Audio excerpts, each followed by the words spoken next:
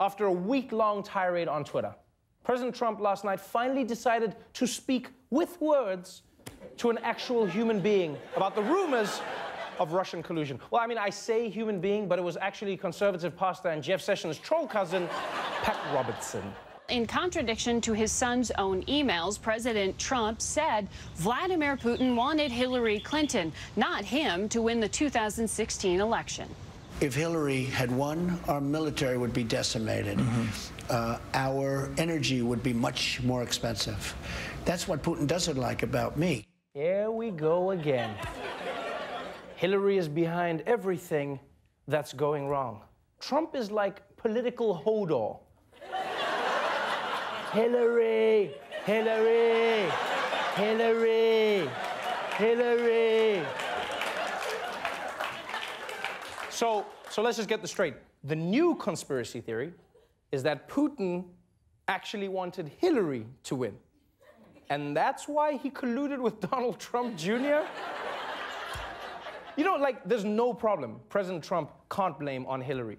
He'll be in bed like, I can't believe Hillary couldn't get it up tonight. Lock her up. So the two men were chatting, and just by the way, that picture is so creepy. Doesn't it look like Trump's talking to himself in 100 years? Look at that. And you know what? I know I'll sound crazy for saying this, but I think that Trump should only communicate on Twitter. Because at least there, his characters are limited. In real life, the crazy has no end. The president said he asked Putin about Russian hacking to influence the 2016 election. Quote, I said, did you do it? And he said, no, I did not. I then asked him a second time in a totally different way. He said, absolutely not. Well, I'm sold. I'm sold. I'm sold.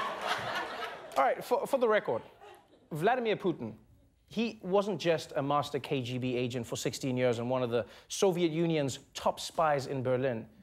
But Trump knew that he could break Putin by simply asking him the same question twice. That was his plan? The same question twice, but in a totally different way.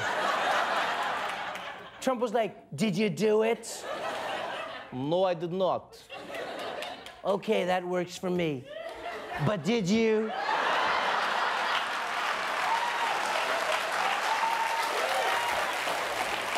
Still no. Now, as we speak, President Trump is in France celebrating Bastille Day with French President Emmanuel Macron, who declared war on Trump by making him go to a museum with him. And President Trump retaliated by hitting on the French First Lady in full view of everyone. Something happened with President Trump, comments he made that have now been posted on the Facebook page, I'm told, of President Macron. Let's listen.